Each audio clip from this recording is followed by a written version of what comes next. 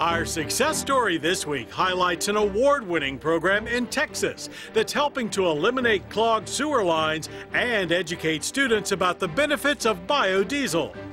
The Cease the Grease program allows residents to discard leftover cooking grease at 21 sites throughout Dallas, including outlying areas like Cedar Valley College in Lancaster.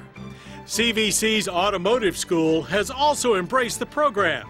Using a lab kit, students process small amounts of the reclaimed grease into biodiesel to fuel these specially converted radio-controlled cars.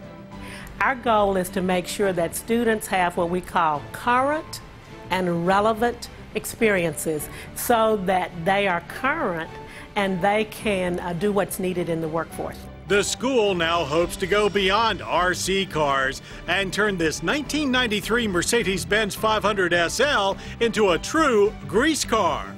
By working in partnership with the City of Dallas and the local Clean Cities Coalition, these college students have had some fun, real-life lessons on alternative fuel.